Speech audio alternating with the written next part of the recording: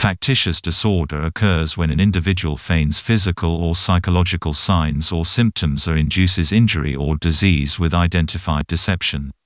Individuals present to others as ill, impaired, or injured and create signs or symptoms by lying, simulating, putting drops of blood into a urine sample, or actually creating disease, injecting bacteria or taking medications.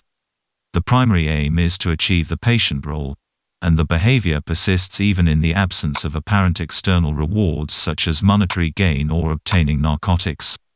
More is known about factitious physical disorder. The individual may seek examination and treatment to include invasive diagnostic testing or surgery.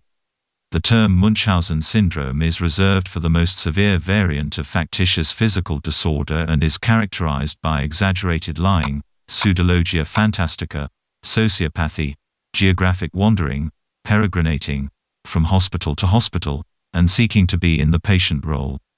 These patients initially and sometimes chronically become the responsibility of medical or surgical clinics.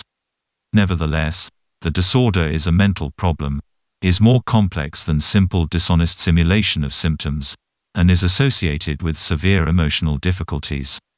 Patients may have prominent borderline personality features and are usually intelligent and resourceful. They know how to simulate disease and are sophisticated regarding medical practices.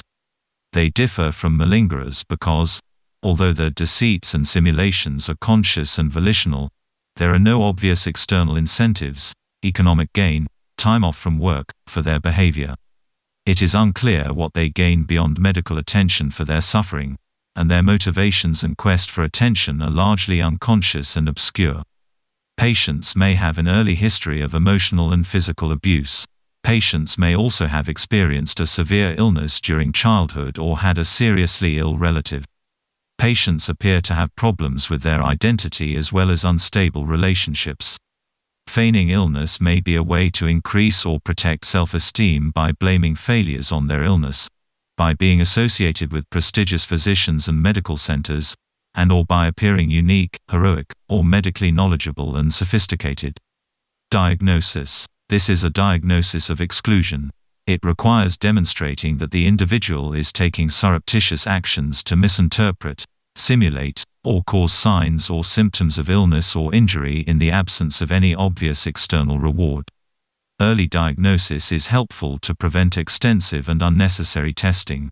There may be direct observation of fabrication, the presence of signs or symptoms that contradict laboratory testing, non-physiologic response to treatment, physical evidence of fabrication, syringes at the bedside, recurrent patterns of illness exacerbation, or failure to follow the expected natural history of disease.